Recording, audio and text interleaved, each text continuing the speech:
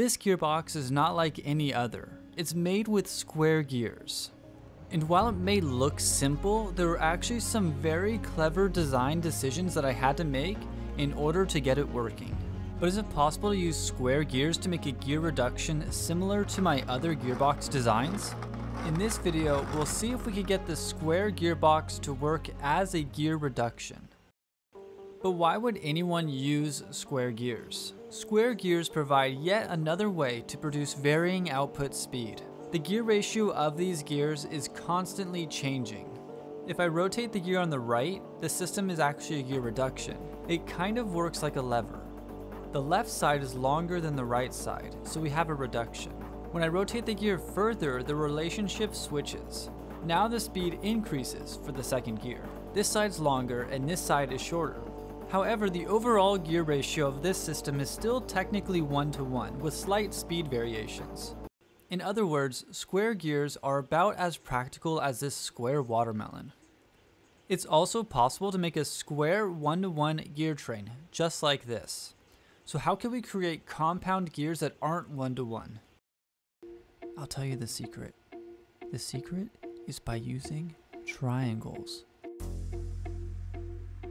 So here we have the compound gears. On one side it's a square, and on the other side it's a triangle. If I draw two lines on the gears, we could spin the gears and calculate the gear ratio. If we spin the green gear 3 times, the white gear will spin 4 times. This gives us a gear ratio of 1 to 1.3. Now that we know that the gears work, I assembled everything into a compound gear reduction gearbox. I have 2 tricks that I use to print faster. One is I use a bigger nozzle, and the other is I use multiple 3D printers. And if you end up getting into 3D printing, just know that buying 3D printers can get very addicting. Instead of 3D printing the entire base of the gearbox, I 3D printed this test piece to test the spacing between the gears. This spacing appears to be okay, maybe a little bit close, so I'll make some minor adjustments and 3D print the base. Alright, now let's see if we get this square gearbox set up as a gear reduction to actually work.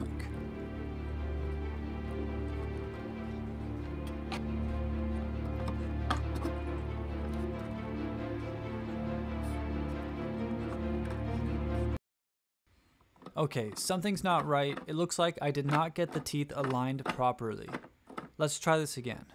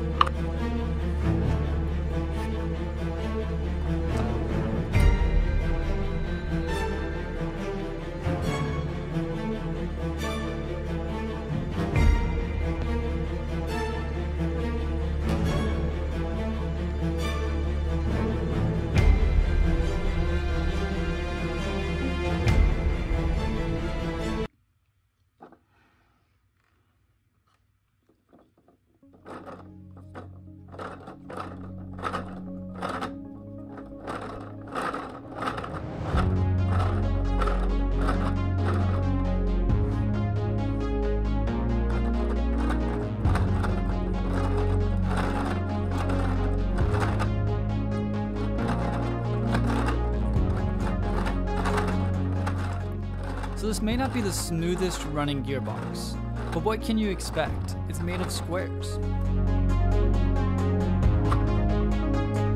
I'm mostly impressed that this is even remotely possible. I never would have thought that combining squares with triangles could make this work.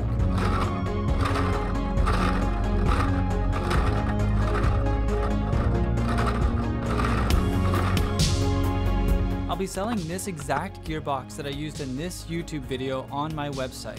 I sell them as collector's pieces and they usually go extremely fast. It's almost like investing in NFTs, except instead of only getting something digital, you actually get a physical object. And best of all, you don't have to worry about the cryptocurrency bubble bursting. Thanks for watching and happy printing. You can support this channel on Patreon, link in the description below.